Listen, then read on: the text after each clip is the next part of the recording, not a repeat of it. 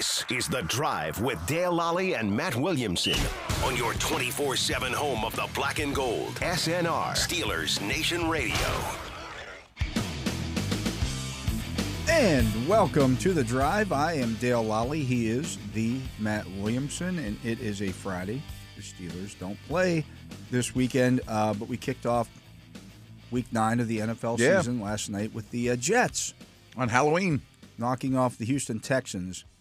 And Matt, just takes us into a more nuanced conversation. Okay. The Houston Texans are not good.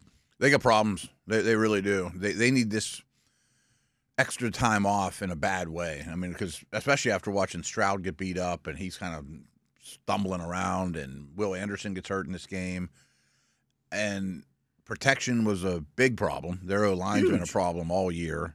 Tunsil's playing hurt. The left guard is Kendrick Green, enough said, at the moment.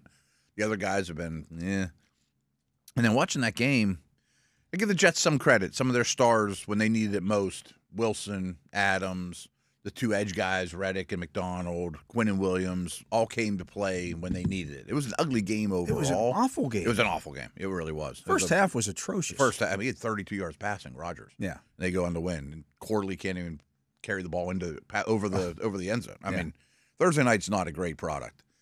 But where I was going with this is I felt like, and I didn't watch the All-22, and they didn't talk about this much, but I thought some of their problems were no one's getting open. Yeah, I mean, it just felt like Stroud's in the pocket doing his thing, making people miss, looking to his left, looking to his right. Now what do I do? No one's getting open. And even a lot of the throws he attempted were not to open receivers. They weren't super accurate either. No, he didn't play great. He didn't play great. So they've beaten the Colts twice. Good for them. That's huge for their division. Yeah. Right. But the two games were by 5 combined points. Mm-hmm. So it's not like they blew the Colts out. Beat the Bears.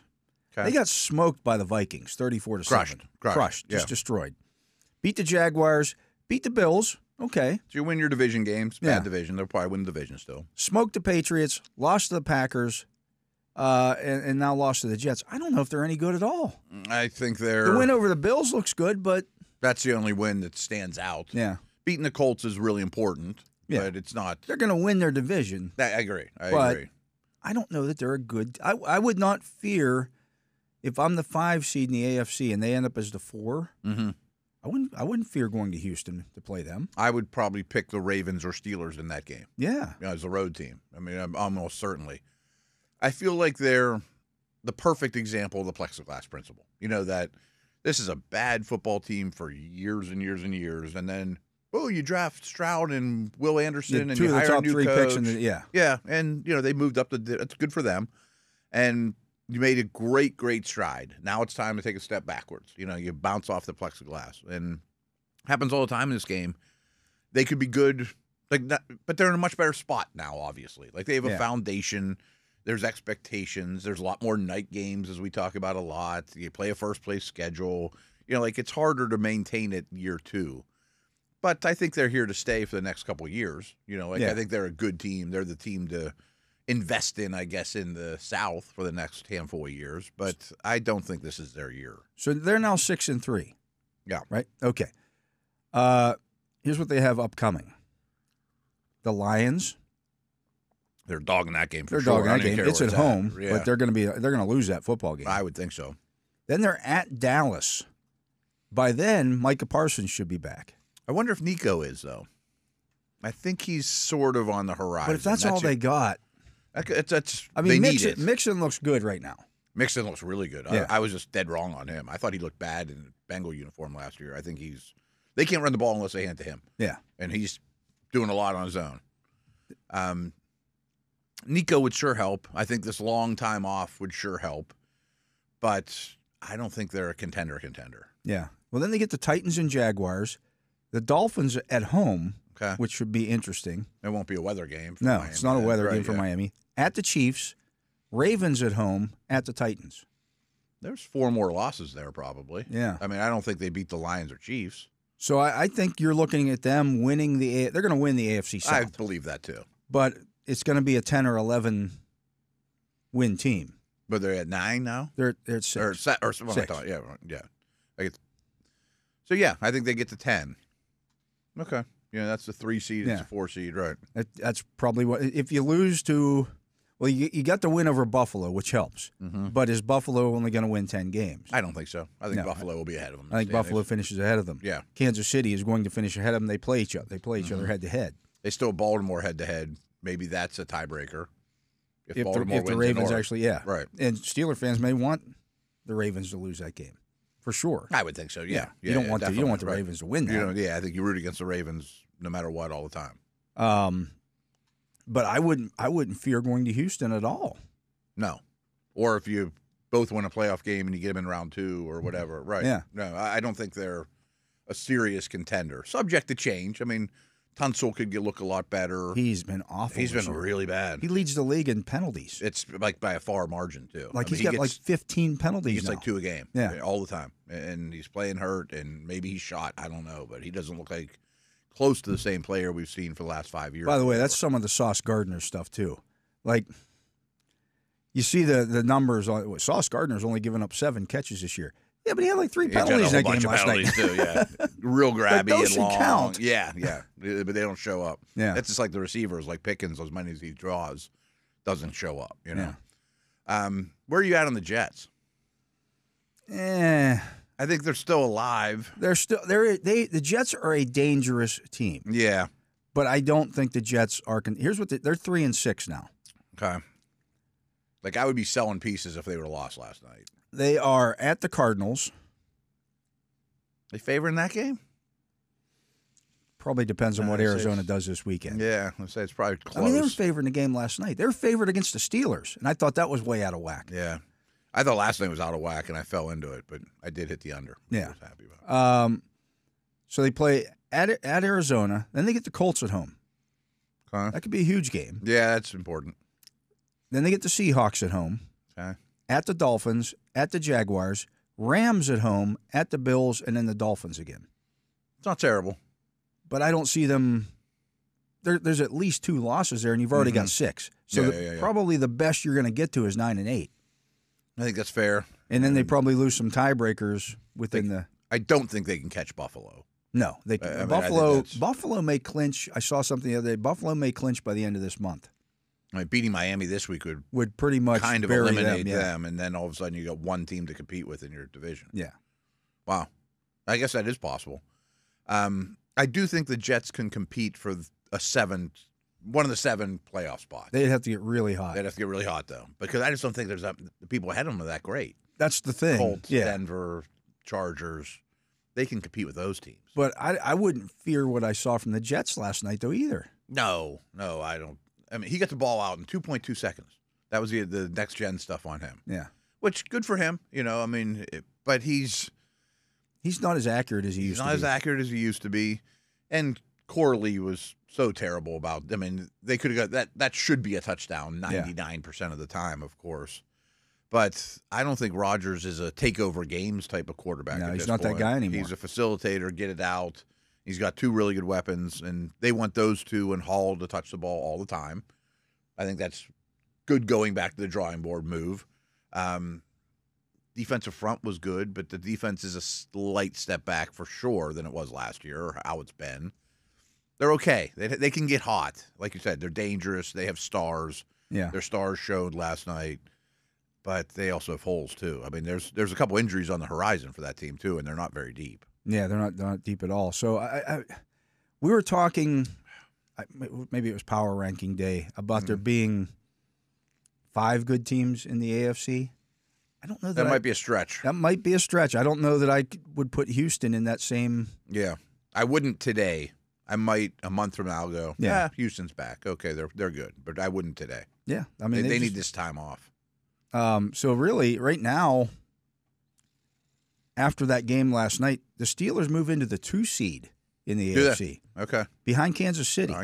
So it's Kansas City, Pittsburgh, Buffalo, Houston, Denver, Baltimore.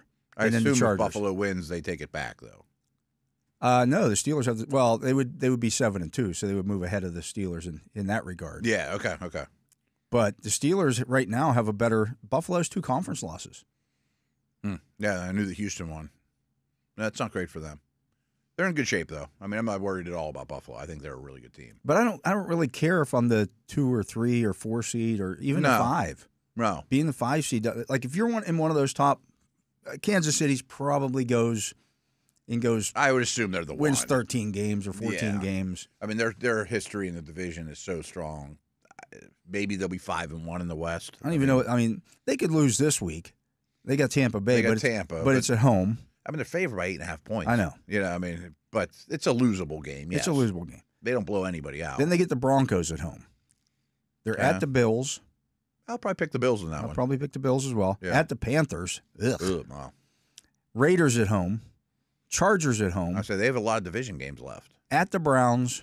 Then they get the Texans. Then they're at the Steelers. Then they're at the Broncos. They're going to be resting people in that last game, probably. I mean, I can't imagine them not winning 14 games this year. Yeah. I mean, they haven't lost one yet. Those teams, other than Buffalo, there wasn't any that jumped out. Realistically, they could have their division wrapped up early soon. December. Yeah, right. I mean, it's Chargers and Denver just keep hanging around. That's what will slow that down. But you're right. I mean, by week 17, it might be over. Yeah. I mean, they could have the Which number is when one they seed play the wrapped Steelers, up. yeah. Is that when they play on Christmas? Yeah. Yeah. We even thought about that when the schedule came out. Like, could they be in such good shape that Christmas Day they're resting people? And somebody misconstrued that ambitious, in the comments section of something, saying that we were wishing for injuries with the. I know. That's not what we said. That's not what we're saying. No, that's not what we're saying. We're saying they could be if a guy has a minor injury. Yeah. You could rest him in that game and just hold him out because you're you have 4 days of rest. You have 4 days rest, and that game's, in the grand scheme of things, might not be that meaningful for Kansas City. Like, I doubt it, but they could conceivably be undefeated. I mean, conceivably. They'll trip up somewhere. I'm sure they will. Yeah. I don't like their chances in Buffalo. But no, I don't either. They'll probably lose 1 to Denver or something like that. Yeah, they lost to Denver last year. They lost to the Raiders last year. So. And they're not a powerhouse. They're not. No, that's the thing. But those 3 divisions aren't very competitive. Yeah. I mean, in the AFC. But if you look at the NFC, Detroit's good. Detroit right now is my number 1 team in the league. Me too. I don't think Washington. They're 6-2, but I don't think they're a 6-2 type team. I think they're more of a 500-ish team that's had some good. The Giants should have beaten them if they didn't lose their kicker. And Hail Mary. The Hail Mary last week. They very easily could be 4-4 right now. They're a wonderful story. It's a great story. Yeah, and I think they'll end up in the playoffs. Yeah. I don't know if they'll even win the division. I think Philly might be better than them right now. Yeah. But they're I just behind look them. at what do they got left here? Washington? Yeah, they get the Giants this week. Mm-hmm. It's in New York, though. I'd say they're only favored by like 4 or 5. Yeah. Then they get the Steelers. Then they're at the Eagles. Then they get the Cowboys. That Eagles game could determine the division. The Titans. And they're at the Saints. Then it's the Eagles again. Then it's the Falcons. And it's at the Cowboys. There's a lot of those. They might struggle to get to 10 wins. Yeah. Like it's that plexi. Like they're not a deep, talented roster. No. I mean, there's bad things on the horizon for them still too. They're overachieving, you know, and they're getting some bounces. But if they win, that's great. If they win 10 games this year, the season is a success. Oh yeah, it's already a success. Yeah. I mean, frankly, because they got a quarterback, they got a coach, Yeah. they've rebuilt the culture quickly. Yeah, it's already a success. I mean, unless they get abused every game by 30 points, but I mean, it's definitely a success. The Falcons are They might be better than Washington. a good team. Both those teams don't have good defenses, Right. and they have a lot of firepower. Arizona is leading the West right now.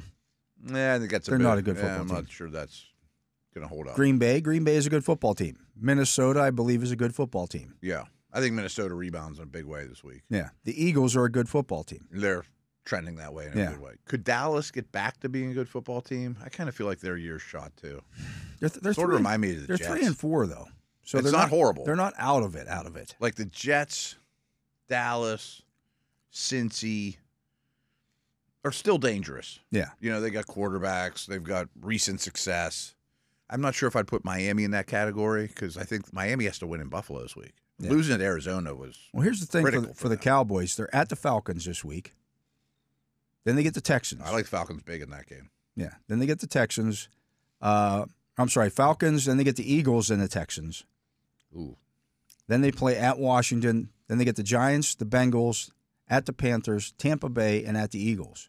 And finish up with the Commanders. So my big takeaway there is these next 4 are all hinge games for them. Like, they're not going to be huge favorites or dogs in any of them, but they could go all 0-4 in all of them. Yeah. I mean, if they were playing any of those 4 games today, I would pick against Dallas. Parsons comes back, which is great. I mean, that's like playing without T.J. Watt. I mean, it's a legit excuse.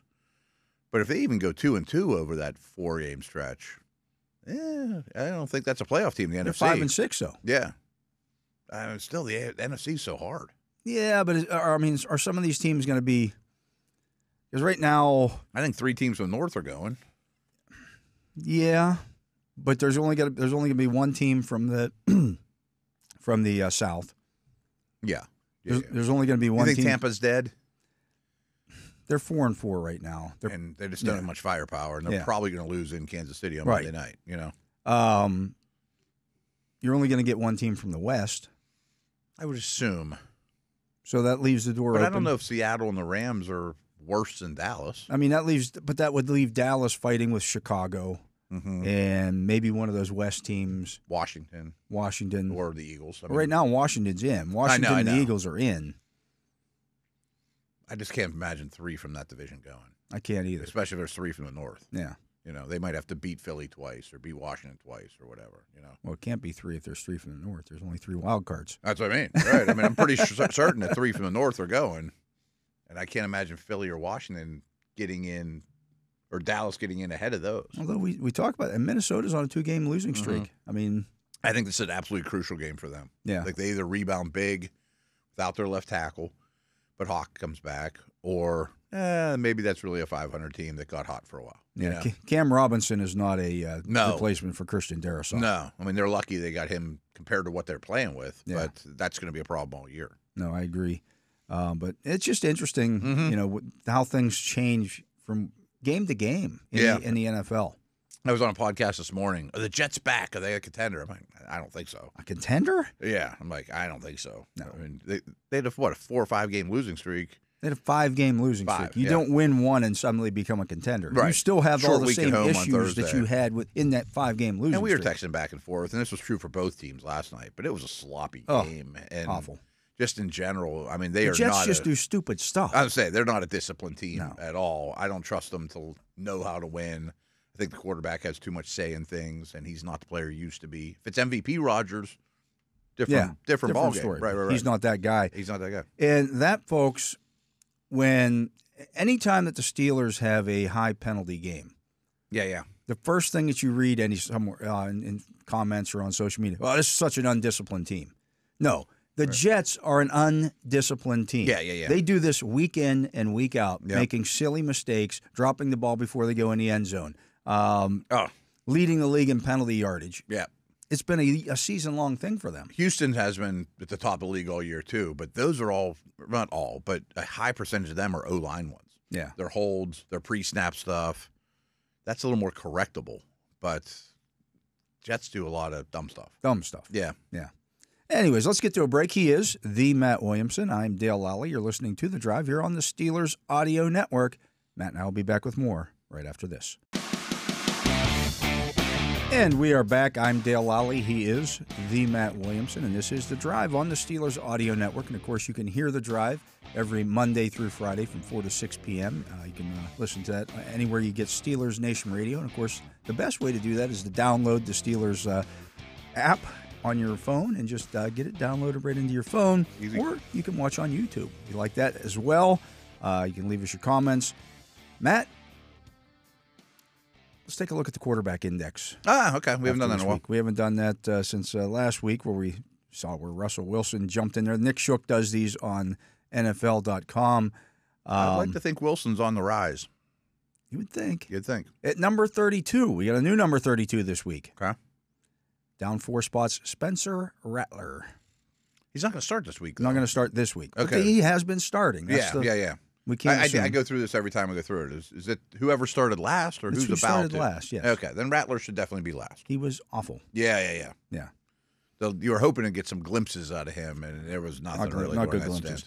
31, down 7 spots with his 44.4% completion percentage. Anthony Richardson. I think he's at that stage. I mean, sitting him down is the only only answer at the moment. 7 interceptions, 6 fumbles, tapping out of games. Yeah. I mean, I think he's swimming and needs to be calmed down. You know? At this point in his career, he has now played in 10 games. Okay. 10. I think he's probably finished 6 of them or 4 of them. 5 of them. Okay. He left the game against the Steelers, unfortunately for the Steelers. If he'd have stayed in that game, the Steelers win it. No, I think so. I mean, I think adjusting he had to hit his Flacco- one big play. Yeah. I definitely think it helped their causes that he went out. Yeah. Flacco gives them a way better chance to win. Makes them a more dangerous team. Mm-hmm. Yeah. No, he needed to be sit down. At 30, he moves back into this, Bryce Young. I'd still rather play against Richardson than Young, or the other way around. I'd play Richardson any day of the week. I think he stinks. I think they're both horrible. He completes 44% of his passes. At least He can't complete passes. You're an NFL quarterback, and you can't complete passes. I get it. I just think Young's horrific, too. At least he's completing almost 59% He's more of his accurate, passes. yeah. At 29, down 2 spots, Mason Rudolph. Okay. I mean, he's a high-end backup. At 28, down 5 spots, Drake May. I'd put him ahead of everyone listed. I don't know off the top of my head everyone that started last week, but he's got it. I mean, he's a wild stallion. He's all over the place, but he does good things. At 27, down 2 spots. I thought he played well last week, Daniel Jones. I thought he played under. Everyone blames him for everything. I don't think he's great. Don't get me wrong. No one does. But, I mean, that was not the reason they lost. No. Yeah, he was fine. No, he kept them in the game, I thought. Yeah. He made some throws. He was fine. At 26, he was unranked last week, Gardner Minshew. I'd rather play against Gardner Minshew than Daniel Jones. Oh, yeah. That's a good point. Definitely. I mean, how about Minshew versus Rudolph? I'd rather play against Minshew. Minshew, 7 games he's appeared in. He has 8 interceptions and 4 fumbles. He's a lot more volatile. He is. And his hots aren't that hot. No. Like, I mean, he had an okay year for Indy, but he really limits what you can call and what you can do, too. You know, I mean, that's the thing about those guys is they're relief pitchers. They can come in and get the job done and get a couple outs or whatever, but if you got to start every 5 days, it's like, I know how to play against them. You know? It's too easy. Yeah. At 25, up a spot, Bo Nix. He's trending the right way. I got no problem with that. I think you have to put him ahead of May at this point. Yeah. You know, he's more experienced and starting to show, and, you know, he makes plays with his legs. Yeah, Nix, 259 rushing yards and 4 touchdowns and hasn't fumbled. Legit, yeah. I mean, he's a good runner. Yeah, he's been better than what I thought he would be. Yeah. I mean, now, they don't ask him to throw the ball. No, and downfield he's done his best things against bad teams, Yeah. but there's bad teams out there. Yeah. 24 down 5 spots. Caleb Williams. He had a really brutal last day. week. He's going to be up and down like crazy. Yeah. That's the thing about Daniels. I'm shocked Daniels isn't more, whoa, you got away with that one kind of stuff. Yeah. And maybe it's still coming for him. You know, I mean, it happens to almost every rookie. Williams has bright spots. He does a lot. People rave about him at the line of scrimmage, like that he has a lot on his plate.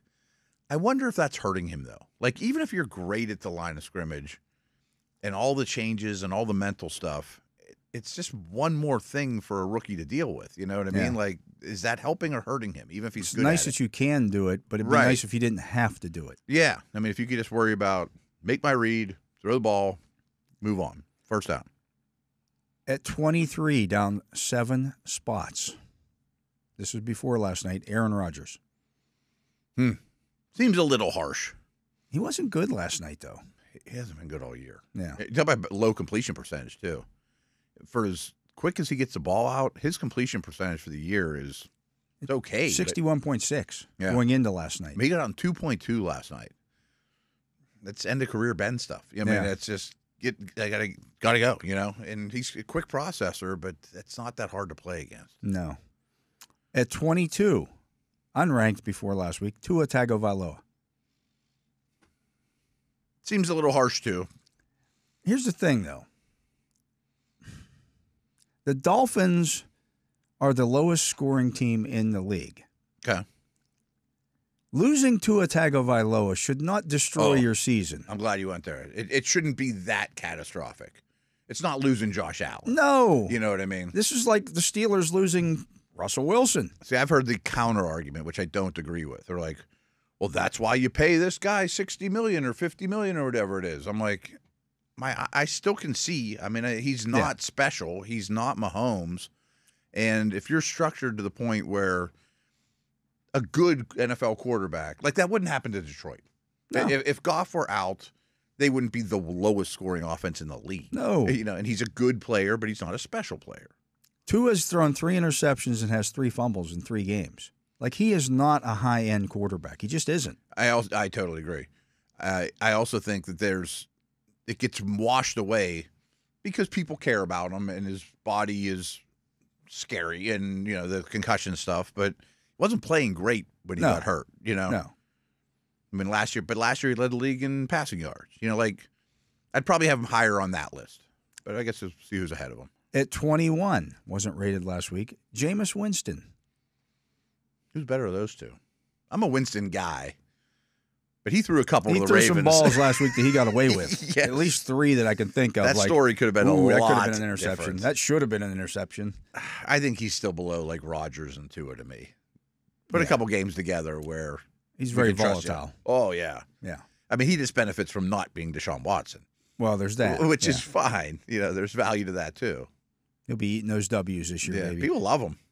At 20, down 7 spots. And this is really kind of how he's played of late, the last couple of games. Dak Prescott. It's been rough. I mean, this is true for 26 guys on this list. He needs good stuff around him, And they don't run the ball at all. They can't run the ball. The O-line's starting to crumble. I mean, it's him and CD versus the world. And it takes a toll. Defense isn't making plays for him.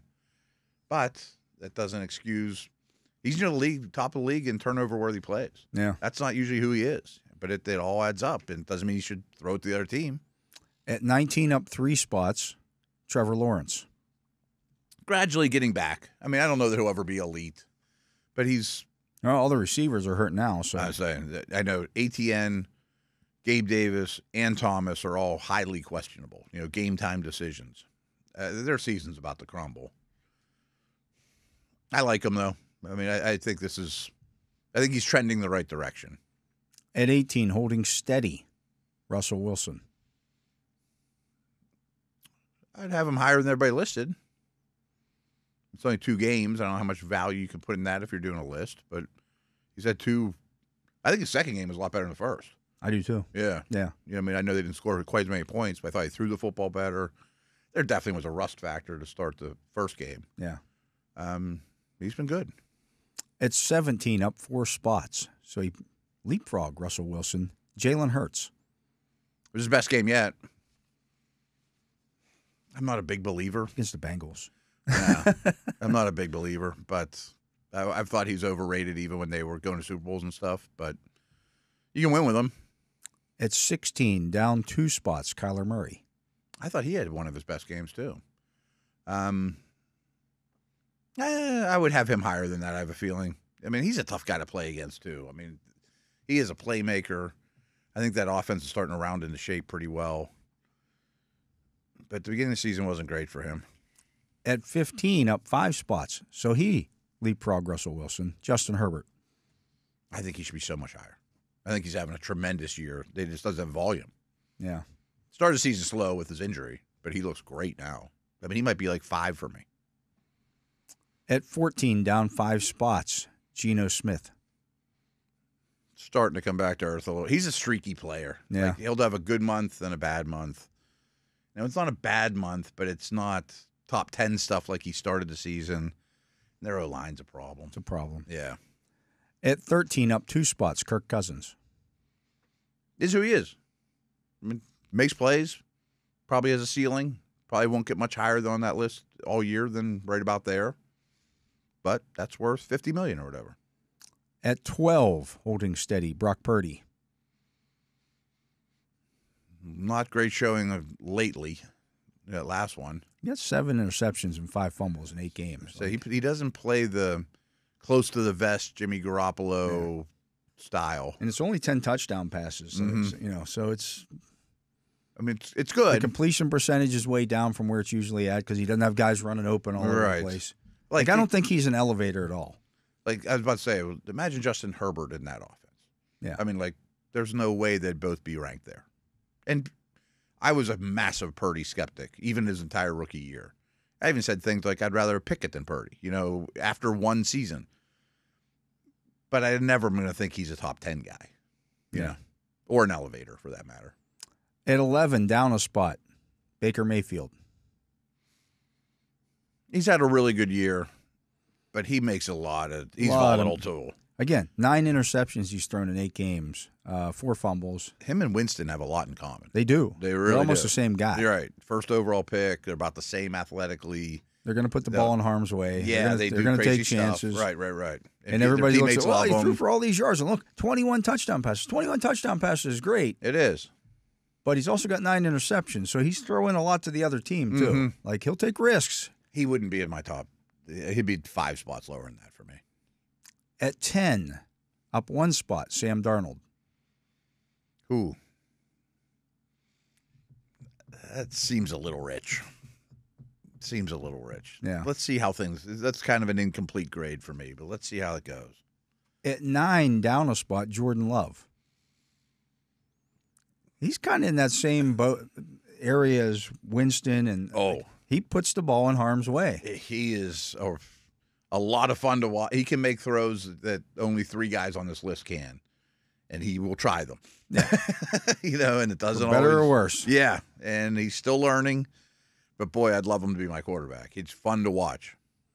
At 8, up 9 spots. We thought he was low last week, Matthew Stafford. Good. Imagine when you give him Kupp and Nakua back. I mean, we don't have to imagine. They were back last week. That's why they were so hard on him. Yeah, and that's not his fault. At 7, holding steady, Jaden Daniels. Okay. I'm excited to really dig into him next week. I mean, I think he's a tremendous player, tremendous story. I bet a little bit of it. I'm not sure that it's super sustainable, that we're over the hump and he's a top 7 guy forever and ever and ever. Yeah. That's hard to do. Yeah. No, I agree. 6, C.J. Stroud. I was wondering, I mean, his stock's as low as it's ever been, and he was not good last night. But I also think things are crumbling around him, too. He would be a little lower for me right now. 5 is Jared Goff. Playing phenomenal. 4 is Joe Burrow, down a spot. Okay. No Higgins this week again, by the way. Yeah. 3, down a spot, Patrick Mahomes. The weird one. It's the exact same conversation. He has more interceptions than touchdown passes. He threw his first touchdown pass this month last week against the Raiders. I mean, how he's playing is 16. Yeah. But you can't put him at 16. I mean, that's how he's playing. 2 is up 2 spots is Josh Allen, and number 1 is Lamar. Okay. I mean, they're having the best 2 years along with Goff. I think if I were to bet who would win the MVP today, I would think Lamar, Goff, and Allen were probably the shortest odds in Vegas. Is there an issue after we go through this quarterback list of teams developing young quarterbacks? Are they playing too early, too much too early? I think the short answer is yes, because I think the offensive lines aren't there for them. The offenses are more complex than ever. It's harder. I think it's a little harder now than like RG3 to just rely on your legs to get you out of things, because it's an important piece, don't get me wrong, but defenses have caught on to that too, and then you take a lot of hits, and then you get in like the Richardson mode where I'm getting hit all the time and I can't finish games. Yeah. I mean, I just think it's the nature of the league, which is unfortunate that these coaches don't have enough leeway either. Like, you can't Bradshaw it. They don't have enough time. That's for sure. There's just not enough time at any point. At any point. And it's so hard, and it's such an adjustment. And the college game's so much different. And all these grown men in the locker room looking at you as a young kid, like, you're our leader now, and I'm 33, and I've got millions in the bank, and, I don't know if I'm ready to be the leader now, you know? So, yeah. And I definitely think there's value in these reclamation projects, too. Fields, Darnold, you know, all the way. There's so many of them this year. But just because you're another team's trash doesn't mean you can't have a good career, you know? Yeah. You know? I think that's what we're kind of learning here. I mean, if we go through that list again, Mayfield's pretty high up. A bunch of those guys right. that they started their career somewhere else other than where they're at now. Yeah.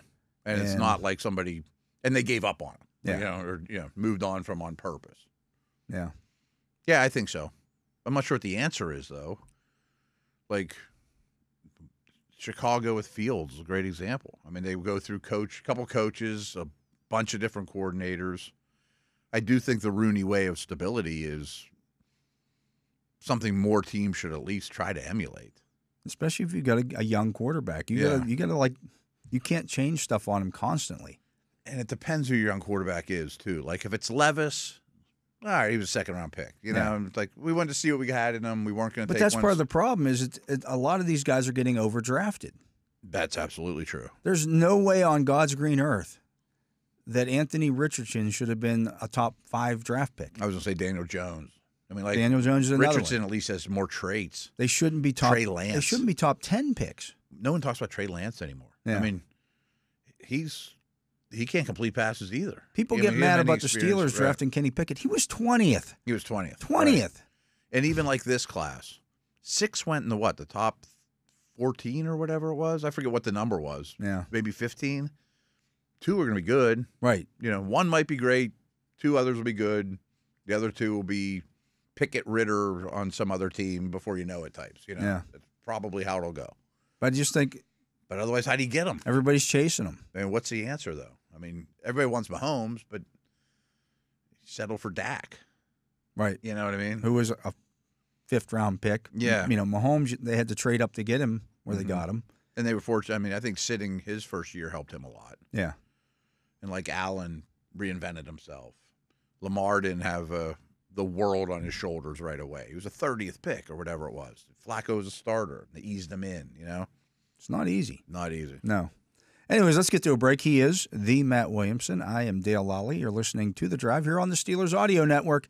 Matt and I'll be back with more right after this. And we are back. I'm Dale Lolley. He is the Matt Williamson. And Matt, as you mentioned earlier in the show, no T. Higgins again for the Bengals this week. And Orlando Brown's out, too. Well, both of them are doubtful, which Yeah. almost always means they're not playing. Now, they play the Raiders this week. Yeah. So, I would think they win that game no matter what, but it's a crucial week for them. I mean, if you lose, I came into this week in the AFC saying the Jets, Dolphins, Bengals are either win or sell at the trade deadline teams. And since he has a game ahead of those two, and the Jets won last night, and since he plays the Raiders, so that might not be as crucial as we thought. Miami going to Buffalo, after losing Arizona, it could be, sell everything after that game. yeah, I don't think they will. I don't think they will either. I don't think that's their DNA, No, I don't think so. But, yeah, I mean, that's – Could Higgins get moved? Not if they win. well, here's the problem, though. He's hurt. He's hurt. And the trade deadline's Tuesday. Who's trading for an injured T. Higgins? Yeah. Not doing it. Right. It's the same thing with what's his face in Carolina? Thielen. Yeah. Yeah. You can't trade for Thielen right now. He hasn't played in 2 months. Right. Like, you can't do that. No. Yeah. I think since he's in trouble. Yeah. Although I think they win. I think they should. Yeah. But you lose that one, it's real trouble. yeah. We're just having a discussion. Candy bars. Ah. And there was a Mallow Cup out there. Right. I thought they were extinct, too. There's some candy that we were just talking about. I hadn't had one in a long, long time. See, you seem to like marshmallow and coconut. Those are, in the candy bar world, those are maybe my bottom 2 ingredients. Marshmallows. Yeah. Real down the list. I love marshmallow. Did you ever you never just like got the big thing of the whip, Ugh. the marshmallow whip, and just eat it right out of the. That would be, I'd rather eat. What about roasting a marshmallow over the fire? That's okay. I haven't done it in 20 years. I mean, I have probably 40 years now that I think about it. I was a kid. You don't make S'mores, s'mores? okay. Yeah. But, like, trust me, I'm not super calorie conscious in terms of my intake. They're not worth it to me. You know, like, to me, like, I got to at least kind of like it. And they're like, like, I'd have to fight to get through a marshmallow. And coconut's fine. Like, on a desert island, I'll eat coconuts all day long like Tom Hanks. But I don't pick it. We drip the juice out and try to drink Oh, it. yeah. I'm more of a, we were talking about, my faves are 100 Grands. Those were good. Yeah, we gave those out last night on purpose so I nice. could have one. And Butterfinger. Those are big. You know, Baby Ruth I was big on. I used to love the Marathon bar. Remember the Marathon bar? And all it was You're talking caramel. about a lot of almost extinct It stuff. was just caramel and chocolate, but the caramel was all like kind of swirled, so it was kind of like getting just. I'm having a hard time remembering some of these. I love those things. Okay. They're good. We were talking about Clark bars. It's a 1,000-gram bar without the The Rice Krispies. Yeah. It's funny. Candy bars are kind of like Mexican food. There's only like 8 ingredients, and no matter how you mix them up, it's fine. Yeah. Unless you're doing like some of these candies that they do in other countries and stuff. Well, there's some crazy bonkers. Some crazy stuff, yeah, that I don't know much about. Here's a very interesting, or here's what splits people. You a licorice guy or not? Oh, I love licorice. I do too. Yeah. I think they have to be old though, especially black licorice. There's people that really don't like black licorice. I can eat black licorice. Like crazy. Yeah, there's nothing wrong with that. No, it's You real gotta good. have it. Right. I don't eat nearly You're as much one of of this the stuff. I used to. young fella over here. Black licorice, barf.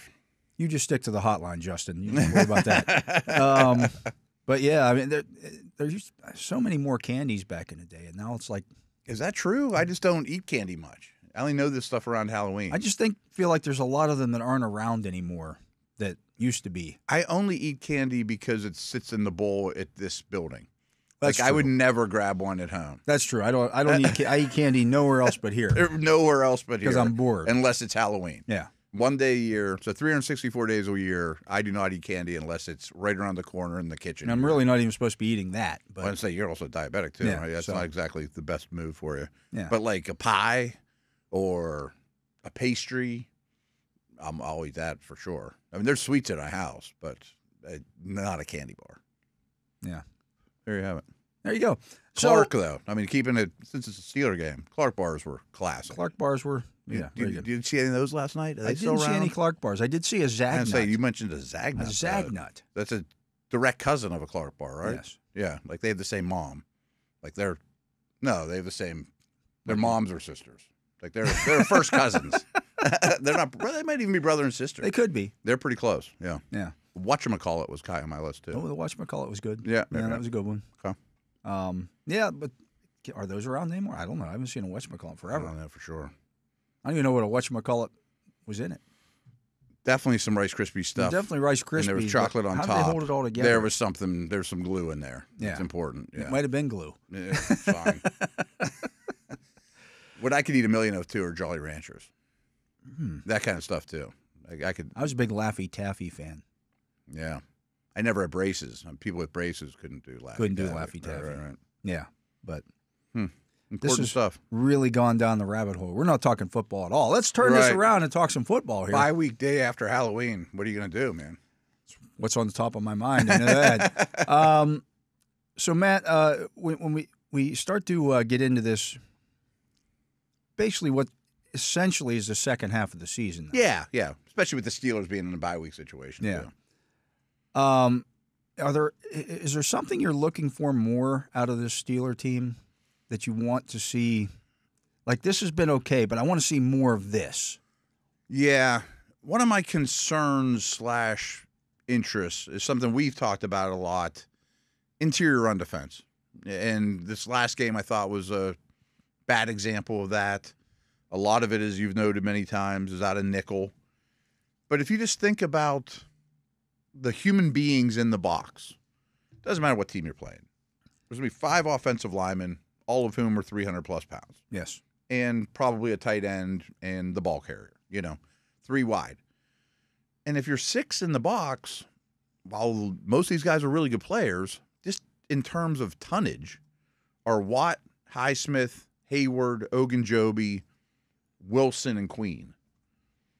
You're outmanned. You know what I mean? You're giving up about A lot of beef. With a 5-man offensive line or a tight end in there as well, you're down a good 200 or 300 pounds. Right. I mean, just a full body. Of course. And now T.J. Watt's better than the dude blocking him, and Highsmith probably is too, and those guys set the edge. But just in terms of beef in the box, their 6 versus our 6, and plus a ball carrier.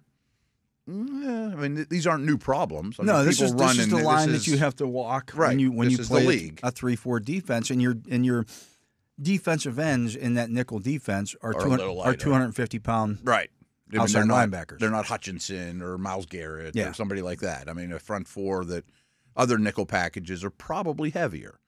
But it doesn't mean you want to keep a nose on there. But I wouldn't mind Benton replacing Ogunjobi maybe. And I think there's some credence to, if you're getting gashed, should Roberts be one of those two linebackers? Well, and that was then there raises another problem, But I think you can. I don't want to retard the progress of Peyton Wilson. Right. And he's good. Yeah, he's good, and all those guys are good. He's going to continue getting better. But to your point, if Roberts is out there, they're probably not running up the gut on you. They're going to start throwing. Right. I mean, for Wilson and Queen's best attributes are not taking on guard. Right. And you have a real hard time. There are very few inside linebackers in the league. In today's NFL, he's really right. Like that's what always kills me when we're talking about linebacker prospects in the draft. He really has trouble getting off blocks from offensive linemen. No, you don't say. Right. He has trouble. The 230-pound guy has trouble getting off the block of a 300-pounder. Right. Shocking. And to Roberts, if this was 1985, he'd be I'd say he's a Pro Bowler. Yeah. I mean, he truly would be a Pro Bowler. That's what was asked of that position. Smash a fullback in the hole and make a play. Come downhill. Go hit somebody really hard. Yeah. And if it's a guard, he can do that. He can hang with those guys. In today's NFL, if you're running a 4.8, you don't even get drafted. Yeah. So you need to be leaner. You got to be built like Queen or Wilson, and still that's better than getting. I'd rather get run on for 4 or 5 yards of play than nobody can't defend anyone in the middle of the field either. Right. You know what I mean? Nothing's perfect. It's the line here. that you have to walk, and you hope for a holding penalty and incompletion, whatever it may be. I think they need more from Benton and Ogunjobi, even in base. Yeah. In the run game and not getting moved. You know what I mean? Because Hayward's getting doubled in those situations, and he's fine. I mean, he's great. That's not the problem. But when he's getting doubled in those situations, the other guys have to win. And he also can't play every snap. Yeah. You don't want him playing every snap. I'm not saying they're one D lineman away, but you and I have kicked around the idea of if you had a Vita Vea. I mean, obviously. I mean, I'm talking about like something like that. And then Benton and Ogunjobi and Cam are now rotating as my DNs. You're complete. You know what I mean? Like, I think that their front to me, or their D-line is still the best in the league. I believe that to be true. But if you had a big-bodied A-gap player, it would be complete. Someone who eats up those double-team blocks, and therefore now Cam Hayward can't be double-teamed. Right. I mean, Keanu Benton can't be double-teamed. Of course, you'd be Dexter Lawrence or Vea or somebody like that. You'd love to have that guy. Of course. But, I mean, even the 50% of that guy, even Montravius Adams, I think, would have a role, Yeah. So I think that's something to think about. I guarantee you that's something that the coaching staff is thinking about now, this week. Absolutely. Right. How do we fix this? And the only ones I can come up with are, does Adams come back soon? And not that he'd play a ton, but at least he'd rotate in, and he's nose-ish. Should Benton be more of an end? Should Roberts be more in the nickel? Or is that situational? Yeah. Or when we play the Ravens, does Roberts never leave the field? You know what I mean? I don't know. There'll be some of that. And you could also go, maybe a 3-safety nickel, things of that nature that make you bigger. Because Beanie's out there. Yeah. And you have to factor in the nickel in the run game now, too. Absolutely. The nickel plays an integral part. And all the good offensive coaches are attacking the nickel in the run game, making him tackle. I think Sutton upgrades that. But to your point, big nickel would definitely upgrade that. Yeah. If you put him closer to the line of scrimmage, maybe everyone can bump in a little bit tighter, too. Makes it harder to move them. So, yeah. I mean, that's not the biggest concern in the world. I mean, it's not like can't block a soul. Yeah. You know, I mean, there's worse things you could have. They did in the 2 games before the game against the Giants. They gave up 57 and 54 yards rushing. Mm-hmm. So it's not like it's this is happening every week. This isn't a dam broke and it's a flood and it's incorrectable and it'll never be. You know, we're talking about Cam Hayward and Watt and Highsmith and your best players. Yeah. Is the area of concern, but you're going to see it. Yeah. I mean, teams are going to try that. Absolutely. Yeah. Absolutely. Yeah. I mean, really, that's what Dallas did against them. Yeah. Absolutely. Well. Yeah. Giants had success as well. So maybe it's an NFC thing. Maybe. And those teams, Washington's up next. If you look at it, those teams are kind of built. They're built to play each other. Sure. So there are similarities with how they're constructed. In terms Not to mention, too, if you're game planning all week as the Giants staff. Well, let's watch that Cowboy game. I know how they think. Right. I mean, they would never do this. Wow, they actually tried that against the Steelers. They never try that. You know, there's you definitely just know them better. Yeah, absolutely. Yeah, think through their eyes. Anyways, let's get to another break. That's he is more Matt. candy bar talk coming your way. There you go. I was trying to point at the camera like I was being dramatic. Oh, I thought you were pointing to Tyler. He is Matt Williamson. I am Dale Lolley. You're listening to The Drive here on the Steelers Audio Network. When we come back, Matt, we got to pick our fantasy football lineup, our DFS lineup for the week. We won last week, right? We won last week. Let's see if we can make together. It 2 in a row. We'll do that right after this. And we are back. I'm Dale Lolley. He is the Matt Williamson, and it is time, Matt, here on the Drive go. to put together a winning Only 2 DFS teams on lineup. bye. A lot to pick from. Plenty to pick from. Let's put this sucker together here. And do our traditional pick from defenses? I'm just looking through this. Somebody said something the other day, like, you guys really need to go through all the defenses. Okay. We don't. But I like to bring them up to you in case to find out what you like. Because we haven't talked about this stuff, folks. We don't talk about anything that we're going to do on the air until we get on the air. Right. So this week's interesting, though, because we had this conversation a couple days ago that the winning percentage of a lot of the good teams in the games they won, I forget what they call that. I should know that off the top of my head. But it's like 20%, 30%, win percentage share or whatever. Because a lot of the crap teams haven't played the crap teams. This week? I say now that's coming back. So maybe like the Panther defense is so cheap, it's worth it. Although Derek Carr's playing. I'm not playing. Yeah, they're playing defense. New Orleans, which would have been because New Orleans is 29th in points allowed. Yeah. To opposing defenses. So you look at that and go, ooh, that's not bad, but you can't start the Panthers defense. No, even at $2,400. If it was Rattler, though, I'd consider it. Oh, That was so much cheaper than all the others. Yeah. It's kind of my point. Well, it's just like the Colts against Minnesota. If it was Anthony Richardson, I'm starting the Vikings all day long. I don't care what they cost. Yes. Because he's going to throw the ball all over the yard and nobody knows where it's going. Right. But even like Titans-Patriots, if those guys are super cheap, I'm interested because I'm not sure either team gets to 20. So some defenses I am interested in. The Patriots are 3,000. Okay. Tennessee is 32nd in terms of points allowed. I like the Eagles against Jacksonville at 3,100. I do too. Just lost your left tackle. You got a lot of injuries. Okay. I still like the Chargers against Cleveland at 3,300. I do too. I like both those. I think that's going to be a very low-scoring game. Yeah. I don't know who's cheaper than the other, but I like the Titans' defense against New England. Yes. They are 3,200. I was about to ask, you said the Patriots are 3,000. Yeah. What's the difference? Only 200? I would rather have the Titans than the Yeah, they're at home. May's not playing. Their defense is better. It's just better. They're at home. Yeah. Baltimore against Denver is 3,500. I don't think Denver can exploit their weakness. I don't think they can either. Yeah. That's why I kind of like that one. Yeah, I hear you. But those are the more expensive. Like the Saints are the number 1 defense in the league this week. They stink. It's just with Panther thing. Yeah. Bengals are 2 against Vegas, and they stink. I wouldn't play the Bengals. I don't want to spend $3,700 on the Bengals defense. Are you kidding me? Who are the super cheapies? Well, now you're looking at Jaguars against the Eagles, Giants against Washington, the Panthers, the Raiders, the Buccaneers. Yeah. I could make a case to start the Raiders. Right. No Orlando Brown. No Brown. Max Crosby's going to get some sacks. Yeah. But and their defense isn't horrendous. No. But I can't pull the trigger on that. I think the Titans is my favorite one. Yeah, I mean, and really aren't many cheap options here that you just look at and say, okay. Was it Monday we went through Maybe, them too? And I can't even start the Vikings necessarily this week against Flacco because the Vikings are going to blitz like crazy. Oh, yeah. But Flacco's going to recognize the blitz and get the ball out. He will. I don't know if they'll have a lot of success against the Vikes, but he won't get put in a blender. No. So Titans? Yeah. All right. Titans, they're one of the cheaper ones, they're right? 3,200. I mean, they're not one of the more expensive ones. They're kind of in the middle of the pack. Let's go to tight end next, since then that may lead us where we want to go at quarterback. Kelsey, 6,300. Brock Bowers is 6,000. Trey McBride, 5,800. And Njoku is 5,500. Evan Ingram, 5,300.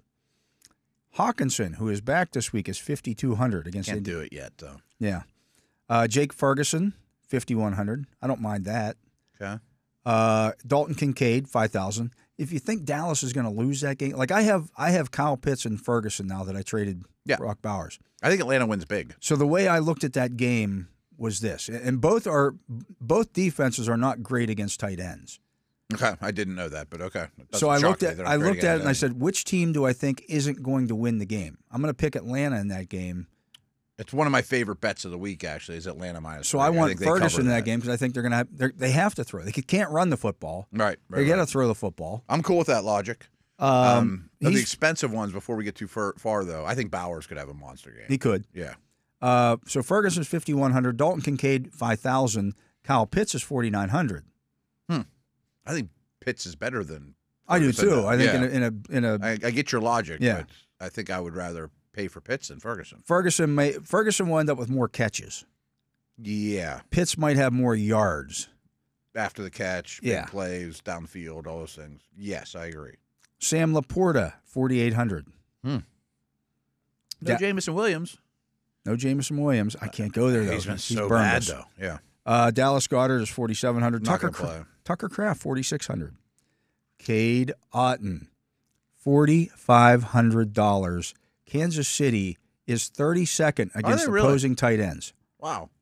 I think the Bucs keep that game close, too. So one thing that they don't do well is I would never thought that about Kansas City. Now, maybe they put a corner on him because he's such a big part of the... They do weird stuff with McDuffie. But I still like Cade Otton. I still like a tight end against a cornerback. I don't care who the cornerback is. To me, that's by far the best one so far. Yeah, I don't even think we need to go in. $4,500? Are you kidding me? Right. He's their number one target. Yeah. On not a bad offense. I think he'll be kind of, again, he was chalky last week. I think he'll be chalky again this week. They didn't adjust. I'm shocked that he didn't. I don't know what he cost last week, but he should be 5 tight ends higher than that. He was a little bit cheaper than that, but yeah, plug that in. Yeah. No, I'm in on that. Okay, quarterback. So we've gone pretty cheap here. Mm-hmm. Lamar, 8,000. I don't love him against Denver. Plus, he's been on the injury report all week. No, right. He may not play the last quarter or something. Jalen Hurts is 7,800. He's been putting his best games up lately, but I don't know that I'm excited about paying for a big quarterback. Josh Allen, 7,700. Jaden Daniels, 7,500. Jordan Love, 7,000. His injury scares me. Joe Burrow, 6,900. Huh. No Higgins. Yeah. Patrick Mahomes, 6,700. They are 32nd against opposing quarterbacks.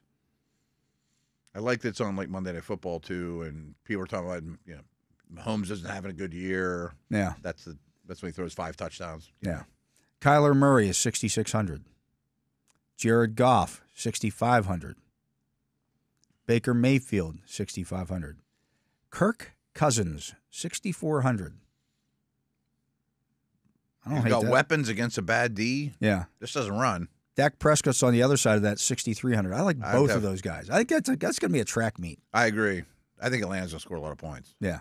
Would like to get some of that offense. You could convince me on Cousins. Let's keep going a little bit, but let's definitely keep Cousins in our back pocket. Tua is 6,200. Okay. Caleb Williams, 6,100. Sam Darnold, 6,000. Bo Nix, 5,900. He's a sneaky fantasy contributor because of the wheels. He'll run, and Baltimore's pass defense is not good. Right. Even though we don't think they can exploit that, like go win the game probably. Yeah. They'll probably make a big play or two. Yeah. I think I still prefer Cousins. Geno Smith, 5,800. Joe Flacco, 5,700. He could throw for 300 yards. Matthew Stafford, 5,700 against Seattle. Where are they against quarterbacks? I bet it's not great. 16th, middle of the pack. I'm interested. Now, Puka Nacua is questionable. Yeah. Again. Yeah. Derek Carr, I'm sorry, 5,600. Yeah, he's back. He's off the... Against Carolina. I know. It's not bad. Trevor Lawrence. I'll be very interested in Olave. 56. That might not be a bad stack. Mm-hmm. Carr and Olave, because they don't have anybody else to throw to. I'd say that's the only show in town. He's going to get 10-plus targets. Trevor Lawrence is 5,600. Jameis Winston, 5,400 against the Chargers. I'm just not expecting a lot of points. No, I don't either. Justin Herbert against the Browns is 5,300. I don't expect a lot of points, but that's awful cheap for him. Yeah. Daniel Jones against Washington is 5,200. He didn't put any rushing production up against Pittsburgh, but He does. he usually does. Yeah. Jacoby Brissett against the Titans is 5,000. That's about it. Yeah. Carr and Cousins are the two I like best, especially if we're gonna stack with Olave. Do you just want to do that? Just put it in and Let's see put how it in because I think Olave is there. going to be pretty cheap. He's not going to be like a top 10 guy, I wouldn't think. Yeah. And, I mean, they're still going to throw the ball to the backs. That's what they do. Oh, yeah. I mean, Yeah. they just don't run the ball particularly effectively. Mm-hmm. So we put Carr and Olave in. Let me find Olave here while we're on that subject. So C.D. Lamb is 8,800. Justin Jefferson, 8,700. Jamar Chase, 8,600.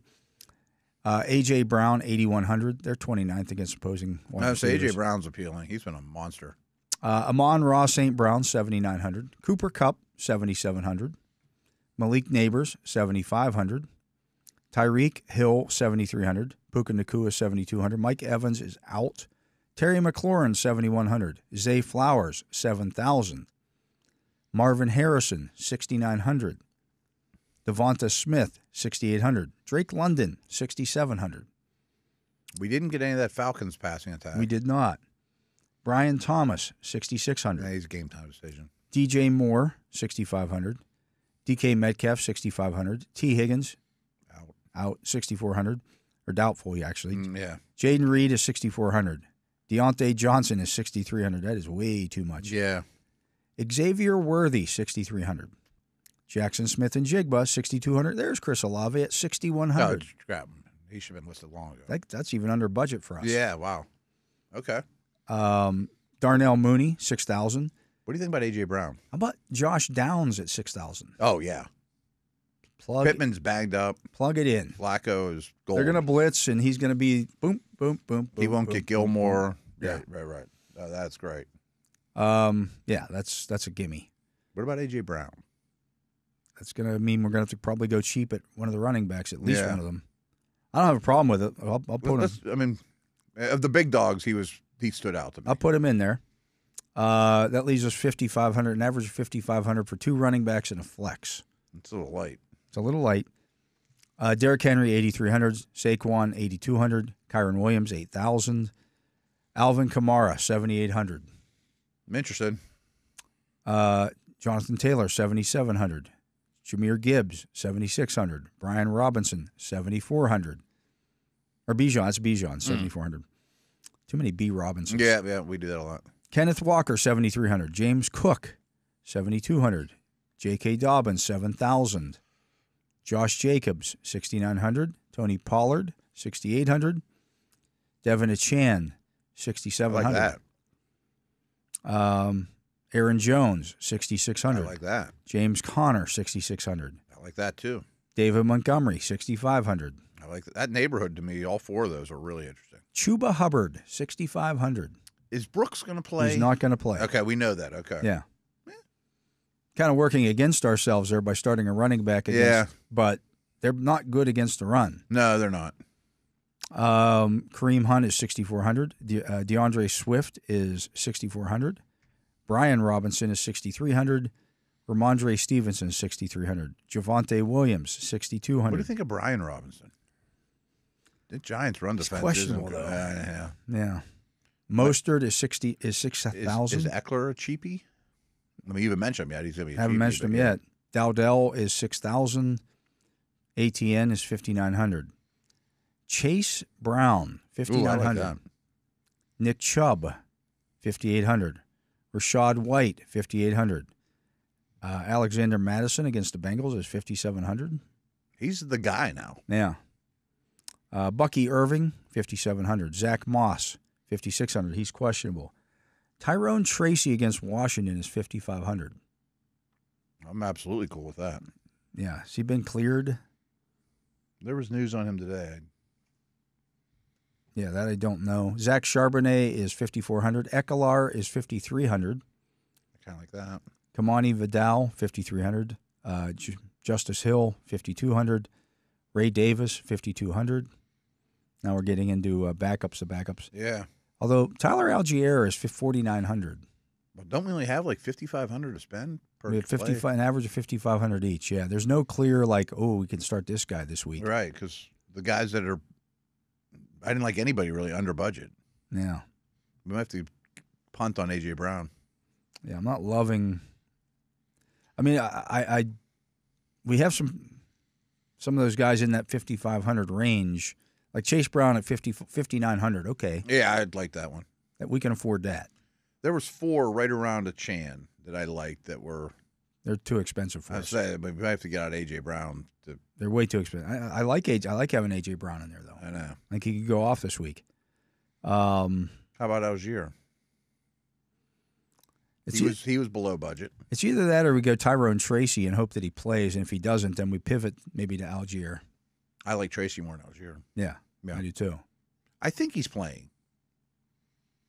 I thought I saw good news on Tracy. Definitely was encouraging news yesterday. It's either that or you go Alexander Madison is 5,700. With Chase Brown, the same game. I don't think that matters. Yeah, I don't care about that so much. But if Tracy's my favorite. If Tracy plays, Tracy's. I mean, again, that's right on budget for us. That gives us them 5,100 to spend on a flex. Okay. Which puts us in Jerry Jeudy, Jake Ferguson, Jalen Tolbert, Antonio Gibson, DeAndre Hopkins. I like DeAndre Hopkins. DeAndre Hopkins. Second game. Second game in. Monday Night Football. Showcase him a little bit. Do we need to look Yeah. anywhere else? There we go. DeAndre Hopkins. That gives us $100 left over. So if Tracy doesn't play, I get some pivots there. That we can, Okay. All right, where did we spend all our money besides A.J. Brown? Seemed like we were short at the end there. well, we didn't go as cheap on defense as we usually do. We didn't go as cheap at quarterback as we usually. Well, we're kind of. I mean, it was not. We don't tough usually have guy. an A.J. Brown type. We don't have I an know, we usually don't $8,000 have a- player in our lineup. Okay, usually. okay, that's what's throwing me off then. But if I you're think going he- to put an $8,000 player in your lineup, he better hit. Yeah, you better hit. He's been phenomenal. It better not be 5 tush pushes this week. Well, there'll probably be a couple, but he might get him there. Yeah. So that's Derek Carr at 5,600, Chase Brown at 5,900, Tyrone Tracy at 5,500, Chris Olave at 6,100 to stack with Derek Carr, Josh Downs at 6,000, A.J. Brown at 8,100, Cade Otton at 4,500, DeAndre Hopkins at 5,000, and the Titans defense at 3,200. We're light at running back, but those guys are going to. They're going to get points. They both catch balls too. Yeah. and that's the key to me. Is Yeah. They could be out there on third downs. They could be out there if they're losing. Chase Brown heavy. against the Raiders. I know. I'm starting him in our league. I might bench Waddle for him. I'm going to start. If Tracy's good to go, he's going to be my flex this week. Yeah. I'll start him over Marvin Harrison. Wow. I don't know if I'd go that far, but I get you. I mean, he's going to catch the ball, and Yeah. he's running against Washington. I know. Like I like him a He's lot. going to get 20 touches. Probably. He probably gets 5 targets, you know. Yeah. That's fair. Better chance to score a touchdown. I haven't decided. I mean, Yeah. But that's Harrison's pretty strong. yeah. But I'm going to enter that. We're Okay. locked in, Good. locked and loaded. 2 in a row. Go for it. It's 2 in a row. Again, that is Derek Carr, quarterback, Chase Brown, Tyrone Tracy at running back, A.J. Brown, Josh Downs, Chris Olave at the wide receiver position, Cade Otton at tight end, DeAndre Hopkins in the flex, and the Titans defense against New England. Some good matchups. Yeah, absolutely. We need a Olave catch touchdown. That would be good. It'll go a long way. Or have 7-8 catches. Yeah. If he's productive, then we'll be in it. And he should be against that particular team. That's what I mean. They're so bad. Yeah. He is Matt Williamson. I am Dale Lolley. You're listening to The Drive here on the Steelers Audio Network. Matt and I'll be back to take a look at all this week's games right after this. You can join former members of the Black and Gold for Kids Flag Football Clinics at North Strabane Park on Saturday, November 9th. Instructors include Mike Logan and Roosevelt Nix, plus Kayla Pierce from the Pittsburgh Passion. Registration for your school-age child is free. Go to the calendar page at dve.com to sign up today. Kids Flag Football Clinics are brought to you by U.S. Steel, S&T Bank, Millie's Truck Pittsburgh, and South Hills Auto. I am Dale Lolley. He is the Matt Williamson, and we'll take a look now at all this week's games. All right. Of course, the Steelers and 49ers off this week, so Yep. We can't worry about those two full teams. slate. Yep. Absolutely. The first game on the slate here is one we've talked about quite a bit. The 3-4 Cowboys at the 5-3 Falcons. Atlanta favored by 3. The over/under 51.5.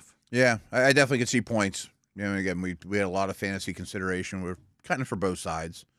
In Atlanta, though, with the state of the Cowboys, no Parsons, I'll gladly lay the 3. That's actually one of my favorite bets of the week. Yeah, I think there's going to be a lot. I like the over/under too. Over. Yeah. Yeah. Wouldn't shock me. I mean, Dallas almost always puts up points. Yeah, I like the Cowboys as well. Or, sorry, the Falcons as well. Yeah. At 2-5, the Dolphins are at the 6-2 Bills, and if the Dolphins lose this one, I know it's over. It's over. They're getting Buffalo's favored by 6. The over/under is 48.5. I think they keep it close and lose. What my concern is Buffalo has finally realized the city they live in, and they lead the league by a wide margin in 6 offensive line. They'll come out with 6 O-linemen and 2 tight ends, Ray Davis, 250-pound quarterback, and Miami's soft. You know, like I could see them just bullying them, but that doesn't mean you win by 10. You know what I mean? With that style. Maury Cooper sounds like he's questionable. Yeah. But I do think that Miami will put points up.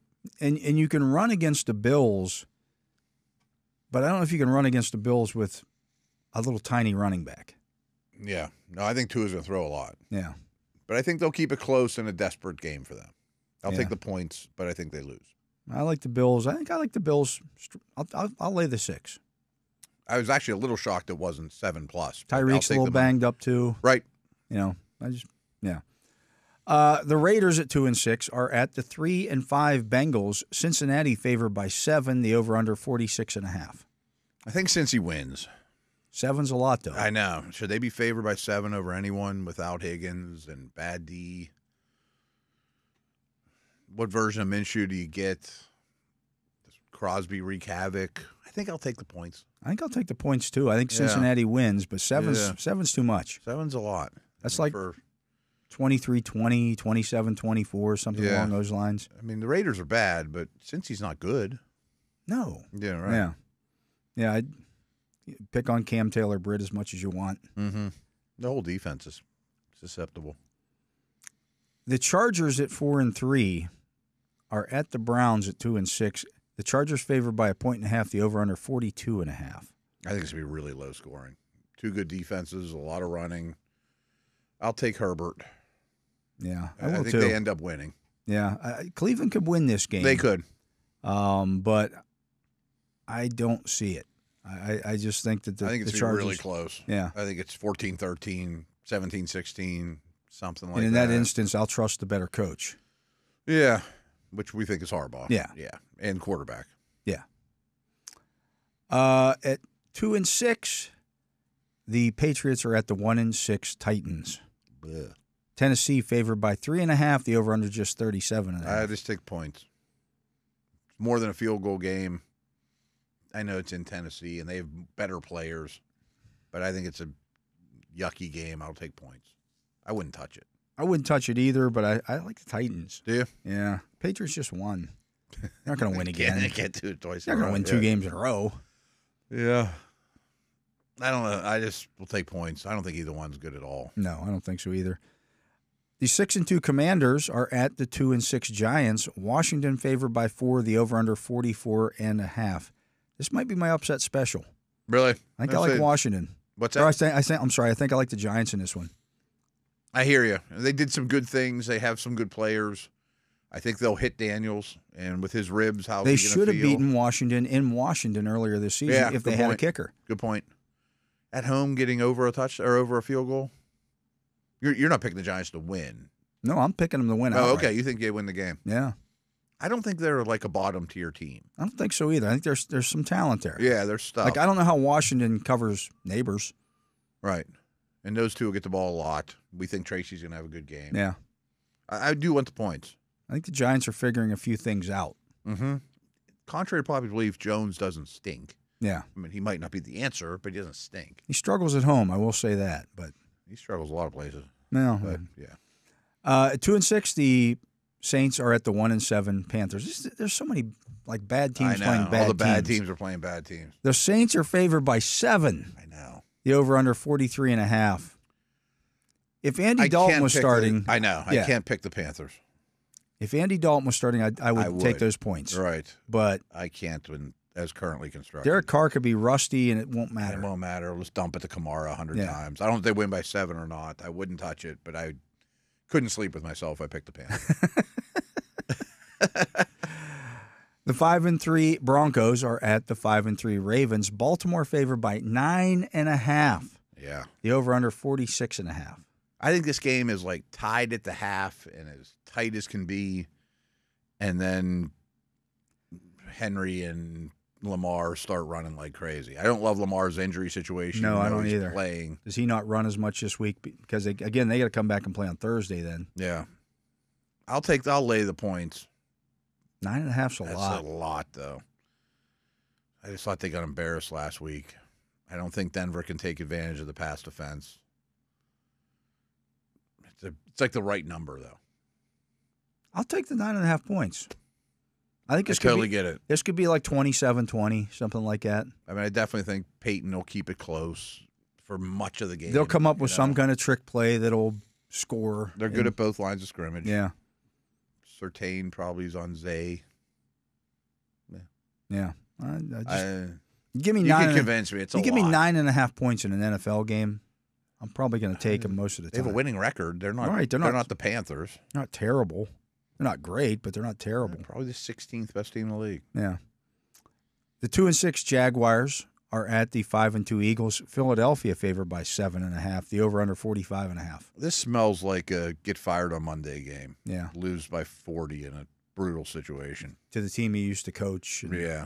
All A.J. that stuff. Brown catches 4 touchdowns. That would be good. I think the Eagles just blow them out. I do too. Jaguars just got rid of their left tackle. That's always a good. Right. I mean, it's just a bad sign. Yeah. Like, we're not going to protect our quarterback anymore. That we just gave. Wonder if they asked Trevor Lawrence, "Hey, you mind if we trade him? Right. Get him out of here. We're going to put Walker Little in instead." Yeah. You know. The 4-3 Bears are at the 4-4 Cardinals. Arizona favored by 1.5. The over/under 44.5. I think these are pretty equal teams. I don't think it's a hard place to play. Bears D is quite good. Cardinals isn't. So I'll take the points. Yeah, I don't even know that I want to watch that game. I'll take the home team. It's only 1.5. Yeah. They're at home. That's tough. I mean, Chicago was in Washington last week. Now they got to go to Phoenix. A lot of travel. Yeah, okay. At 6, I don't have any great angles on that one either. Yeah, at 6-1, the Lions are at the 6-2 Packers. Detroit favored by 3.5. The over/under is 48.5. It's 3.5. I saw it at 2.5 this morning. It's 3.5 here. So, ooh, that might be the difference. I took the Lions at 2.5. I do think they'll run, and I think their line travels. The Love injury's big. I don't love. Yeah, I think that he might not finish the game. 3.5 is a lot for a home good team. Yeah. Jacobs is banged up too. I mean, I just think the Lions have more going for them right now. They're better. Yeah, and I took them at 2.5. I'll stay. I'll take them at 3.5. Yeah, I'll take the Lions. At 3-4, the Rams are at the 4-4 Seahawks. If the Rams win this game, they have the same record as the Seahawks, who were red hot at one point. The Rams favored by 1.5 in Seattle. The over/under 48.5. I'm taking the Rams. Looks like Puka Nacua might be a game-time decision. Yeah. I'm not sure what Metcalf's story is either. I think he's going to play. It's looking good.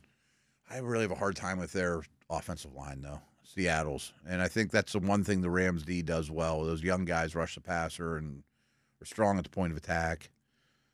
I like Stafford with his probably full group of weapons. He's playing better than Smith. Yeah, he is. It's a road trip they make a lot. Kyron Williams can run the ball against them a little bit. Yeah, I like the Rams as well. Coaching advantage to L.A. I almost call them St. Louis. The 8:20 game. The 4-4 Colts are at the 5-2 Vikings. Minnesota favored by 5. The over/under 46.5. Don't feel super strong about it because I do think Minnesota could be crashing back to earth a little bit. But that place on a night game. It's a tough. Yeah. Now, I think Flacco does give them a chance to at least cover in this game. I mean, if it was Richardson, I'd definitely take the Vikings, and if it but was it also might be 7 or 7.5. Even if it's that number, I would take the Vikes. But they're going to blitz him. They're going to get after Flacco. They're going to hit him. Yeah, and old men getting hit isn't. They don't like it. No, Rodgers. I'll take the Vikes. I like the Vikings too, but that's a good number. Pretty good number. That's a good number. Yeah. The Monday night game. The 4-4 Buccaneers are at the 7-0 Chiefs. Kansas City favored by 8.5. The over/under 45.5. I want the points. I want the points. Chiefs don't beat people by 9. Blow or anybody 10. out. Right. They may win the game. I think they'll win the game. Bucks can run. I mean, they have a good line. They can travel. Baker's playing well. I know they don't have Evans and Godwin. That's probably why the number's not. That's why it is what it under is. A touchdown. But Kansas City doesn't blow teams out. Yeah, and people still bet them like they do on their record and they're Super Bowl champions, but not the spreads aren't usually right. I'm sure they're bad against the spread over the last 4 years. Awful. Yeah, not awful, but they. Yeah. For as many games as they win. Well, here, I mean, Mahomes is 22-28 against the spread in his career when laying at least 7 points at home. Because people think they're better than they are. They're really good. They're just not. Well, that's just anywhere. 22-28 anywhere when laying at least 7 points. They're 0-2 in such situations this year, including last week against the Raiders. Yeah, the Raiders came in the back door on them. Bucks are good. I mean, the Bucks will score points. They'll score points. I don't think they get their doors blown off. I'll definitely take the points. Yeah, I will too. I think it'll be a closer game than a lot of people think. And if Baker Mayfield has one of those games where he's certainly capable of playing out of his mind. In a good way, you mean? In a good way. Yeah. They could win that game. They could win that game. That could be down to the last field goal type thing, or we're all on the edge of our seats at the end of Monday night late. That wouldn't shock me. Yeah, because I don't think Kansas City will run the ball super effectively against. I don't either. Tampa Bay. I don't either. They might throw the ball right, and sure. Maybe Mahomes gets hot and does whatever, but Mahomes could have a monster day. He could, but he hasn't this year. Right. That's the thing. And 8.5's a lot. That's a lot of points. I mean, for an average team. You know? Right. That's this week's games. Okay. Some good ones. There's a lot of bad ones. Yeah, it's not a great slate, but something will surprise us. Yeah. It usually does. I mean, there'll be definitely if some we fun knew stuff. exactly what was going to happen, we wouldn't be doing this right now. So, what do I know? Jobs would be a little easier, too. Yeah, absolutely. But let's get to a break. When we come back, we're going to talk a little Steelers in the second half here, Matt. Okie doke. And maybe get out the crystal ball with the Steelers. I like it. We'll do that when we return. He is Matt Williamson. I am Dale Lolley. I'm going to pick them and win this week. There you go. And this is The Drive on the Steelers Audio Network. And we are back. I am Dale Lolley. He is the Matt Williamson. And, well, let's take a look here at the Steelers' remaining schedule, Matt, and kind of extrapolate this thing a little bit here because there's some pitfalls here. Oh, yeah.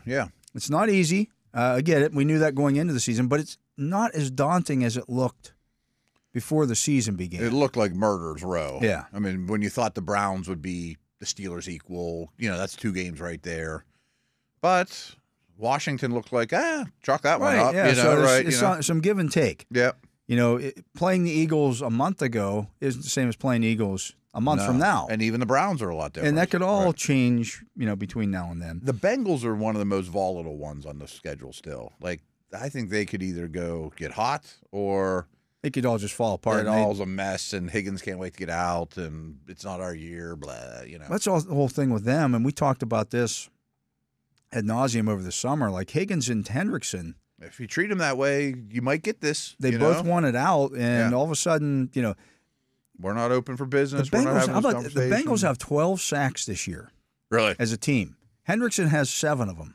Yeah, and they have a good The rest pass of the rusher, team right? has 5. Where would they be without this? And we see them without Higgins. They're always a different team without one of those two receivers. Big time. And, if those guys get to a point, like if you're Trey Hendrickson, you're like, all of a sudden you're 5 and 8. Mm-hmm. You're like, all right.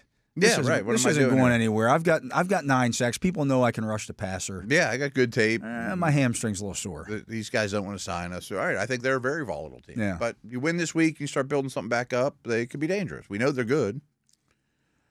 So the Steelers are at Washington on November 10th. Yeah. Will they be favored or an underdog in that game? Dog. I don't think it'll be by a lot. I probably will pick them, though. I haven't given it a whole lot of thought, but I think this bye is coming at a really good time. I think it does, too. They're going to get some bodies back. I think they're the more physical team than Washington. Yeah, and I think just Washington's a nice story. I'm not saying they're a bad coaching staff, but how do you deal with success? They're a little ahead of the curve right now. Exactly. Yeah. And frankly, I'd probably have Washington ahead of Pittsburgh on the power ranks right now. I'm not even saying the Steelers are better. I'm not sure they would, but they're being the same tier. I trust the coaching staff way, way more. That's what I'm saying. And like Cam Hayward, I'm sure really will appreciate this bye, and I guarantee their run defense will be better because I'm sure that's going to be a point of emphasis in that building and when they get back. So I probably will pick the Steelers in that game, but I bet they're a dog. And I don't know. I mean, we start looking at Washington and who they've beaten, or who it has beaten, I should say. Mm-hmm. I don't know that it's a murderer's row of, boy, they really beat some good teams here. No. Where are they at here?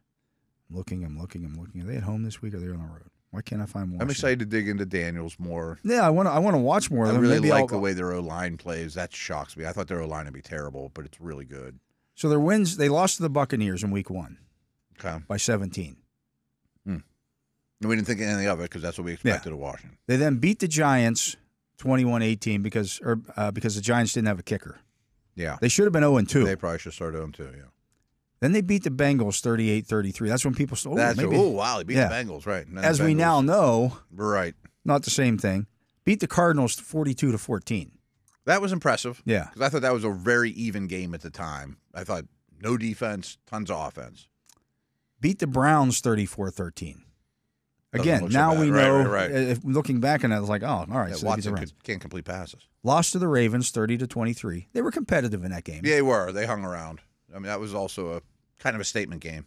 Beat the Panthers 40-7, but everybody beats the Panthers 40-7. Yep. And then they beat the Bears 18-15 last week on a Hail Mary. It's always great. It's again, it's a great story. They're 6-2. We'll talk all kinds of about them next week. I mean, if we just laid out if we could have went back in the time machine to before week 1 and played that last minute of what you said to every Commanders fan, they'd be like, "Sign me up!" Wow, yeah. How about that? Great, We're 6-2, baby. Right. But it's kind of smoke and mirrors right now. It's not the most impressive 6-2. Yeah. All right. Then you get the Ravens the following week here. Mm-hmm. I think they're going to split with the Ravens. I don't know how it's going to come. I'm with you. One situation. We'll see. But it could be here, you win here and lose down there, or vice versa. Those teams, it doesn't really matter where they play. Right. But I don't see the Ravens sweeping the Steelers this year, nor do I see the Steelers sweeping the Ravens. I think that's going to be a split. Yeah. And you'd be happy with that. I'll take it, yeah. I think the Ravens are a really, really good team. Then on the short week, and this is where it's troublesome, because after both Ravens games, the Steelers play on a short week. That's terrible. The NFL, I can understand why Art Rooney II was upset about this particular schedule, because not only are all your AFC North games backloaded at the end of the season, you don't give me a rest. You're getting them on two short week games like this in the second half. And one of them is going to bite you. Yeah.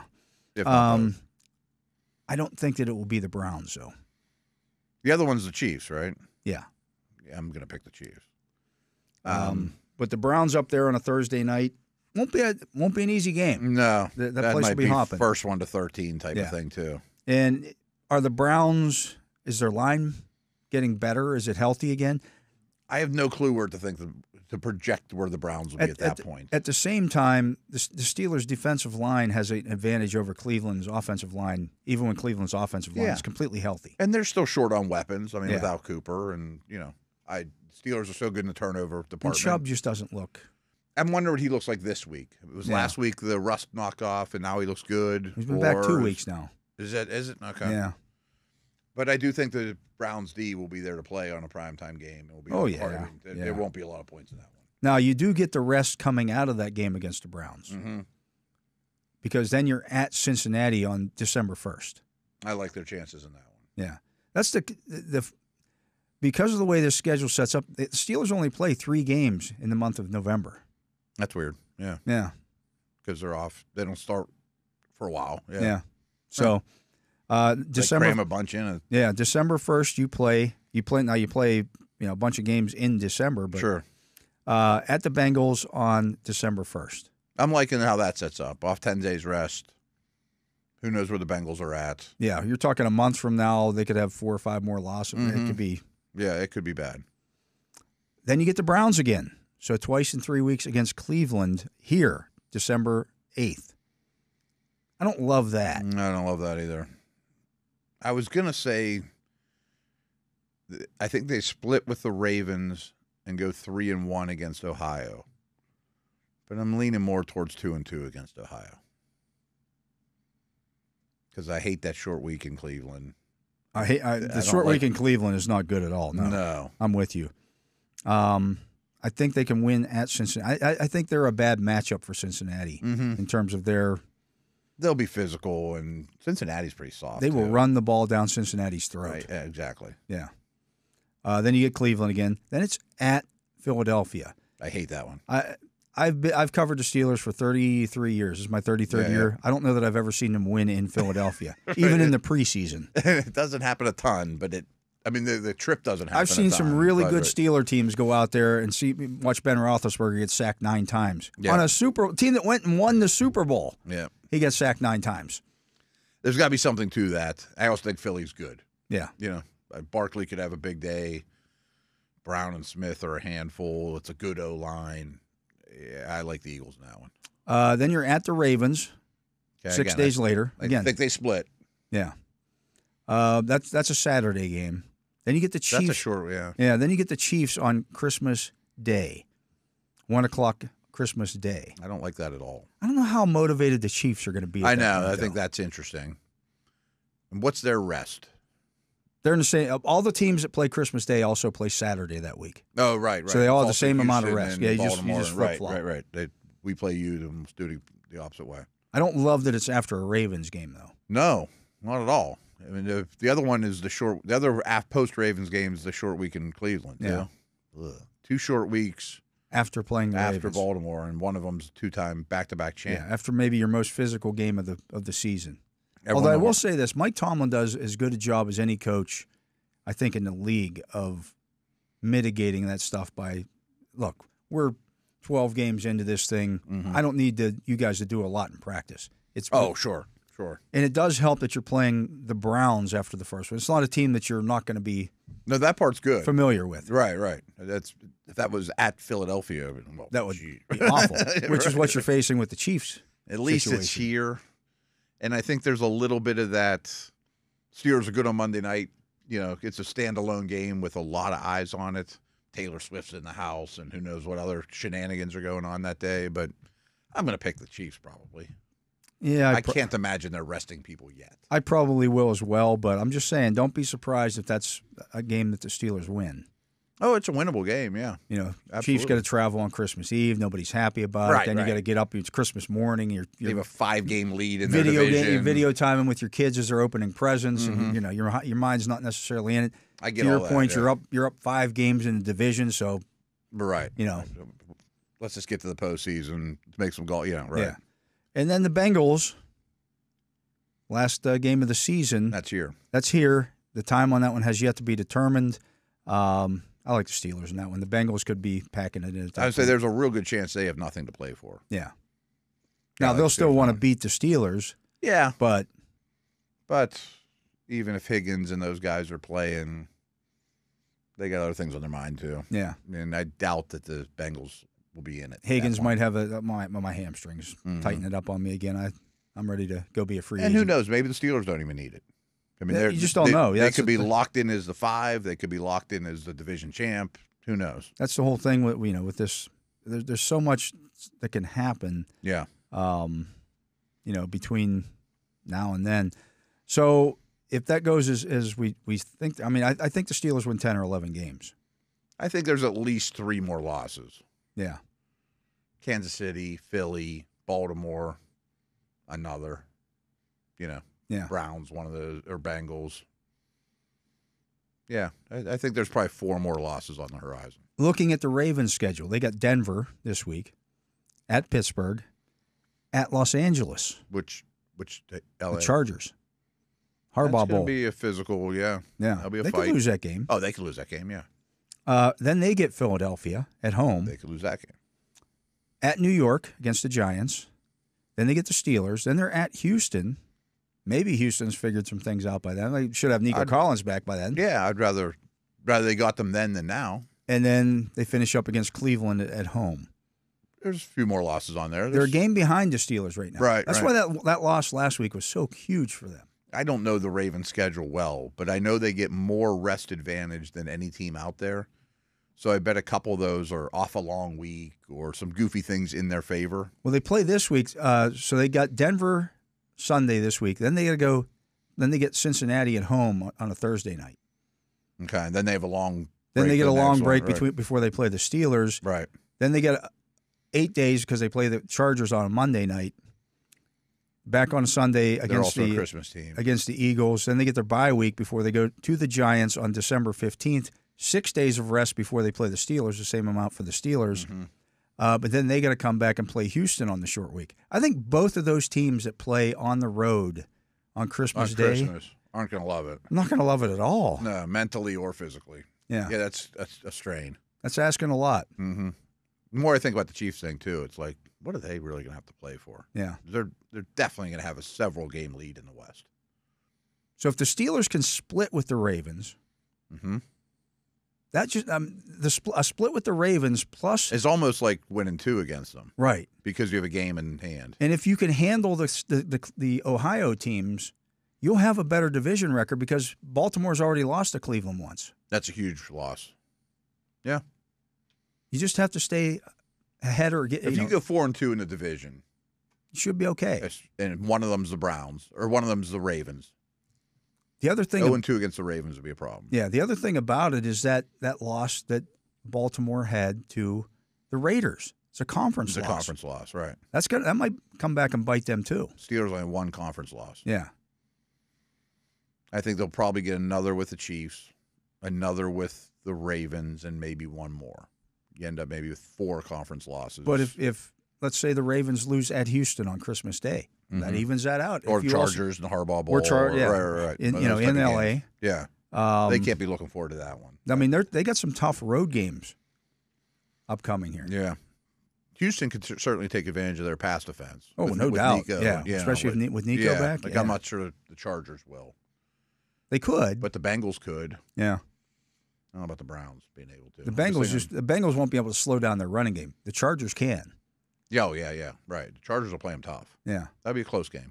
You just know that's going to be a close game. That's like Steelers-Bengals or Steelers-Ravens. Yeah, so it should be – I mean, it sets up for a very interesting second half. 100%. I mean, they haven't played a division game yet. Yeah, it's amazing to me. Yeah, it's the latest a team has ever gone without playing a division game. I think it's wrong.